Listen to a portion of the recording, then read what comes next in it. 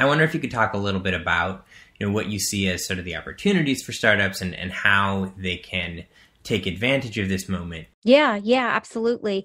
So I think that those, healthcare companies that pivot fast and pivot well will end up being really successful. And, I've talked to a number of different folks over the last few months that are doing that, where they're actually co-creating with hospital systems and developing new features and functionality or new technology solutions within a record-breaking 8 days, which is unheard of. I'm also seeing sales cycles being exponentially increased. So where we might have talked about 12 months, 18 months, in order to get something adopted or contracted, that we're seeing that happen more rapidly than ever before, which is really exciting. So I think there's a lot of different innovation that is being birthed during this time. And this is something that has happened, during the Great Depression, during the Great Recession. So there's a lot of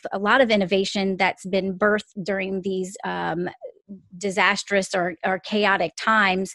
But I think that the silver lining for us in everything that we're going through is that it really gives us an opportunity to be more creative than ever before as we're looking at how to solve those problems. And, kind of what you touched on, as we've all been talking about in the industry, there's this accelerated adoption of digital health that we haven't seen. I speak to folks where they might have been beating their head up against the wall for the last 5 years, going, "I know the industry needs this," and there's just been so much resistance or so much regulatory and legislative obstacles, and a lot of that has been reduced, and really allowing the healthcare startup ecosystem to really shine and be able to make progress in a way that we haven't seen in a while.